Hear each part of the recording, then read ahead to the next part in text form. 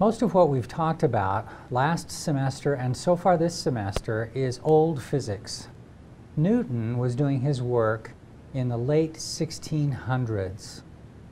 Young, of the Young's double slit experiment fame, was doing his work about 1800.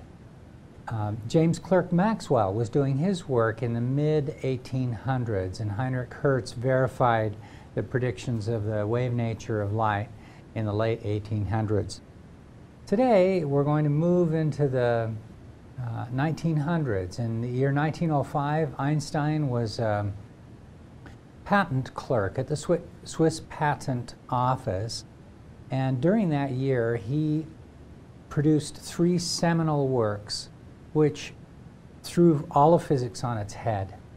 One of those pieces of work was the theory of special relativity, and we'll talk about one of the other pieces of his work, the photoelectric effect, for which he received the Nobel Prize. Einstein did not receive a Nobel Prize for his theory of special relativity, but it is vast and very, very important, and it shows an amazing depth of desire of Einstein to dig deeper into understanding of our physical world around us. I am privileged to be able to teach this to you, and so let's move ahead. To understand the theory of special relativity, we have to first understand about events and inertial reference frames. So we're going to define an event, a reference frame, and an inertial reference frame. We talked about this when we talked about Newton's laws in chapters 4, 5, etc. last semester.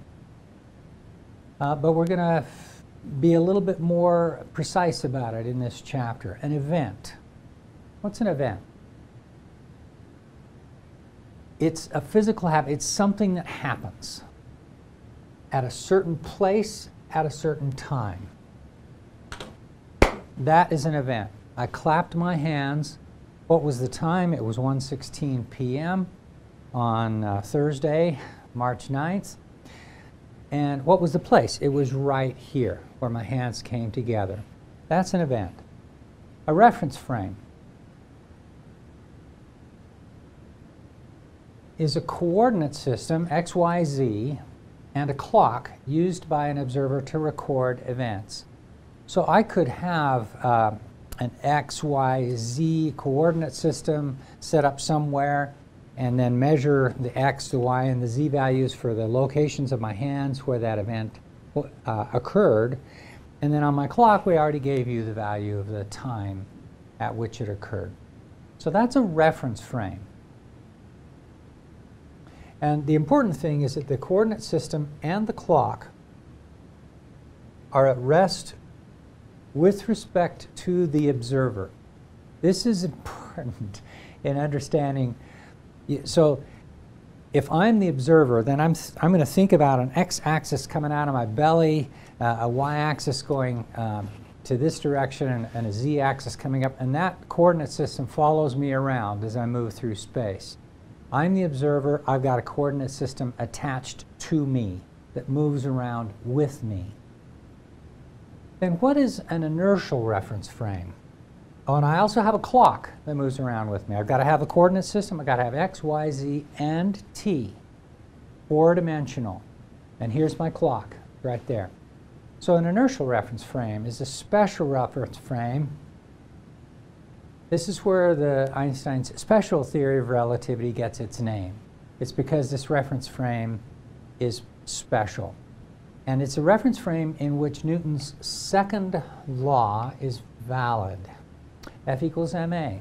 When is it valid? In an inertial reference frame, if the net force on an object is 0, then its acceleration will be 0. You say, well, duh. But, and it will be at rest or moving at constant velocity. Well, what if you stand on an elevator? Then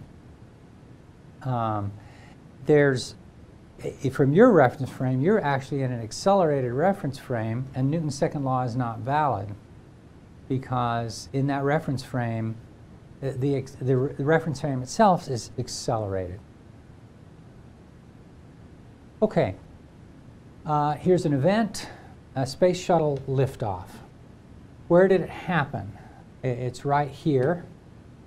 It lifts off from a certain place at a certain time. But different observers can see it differently.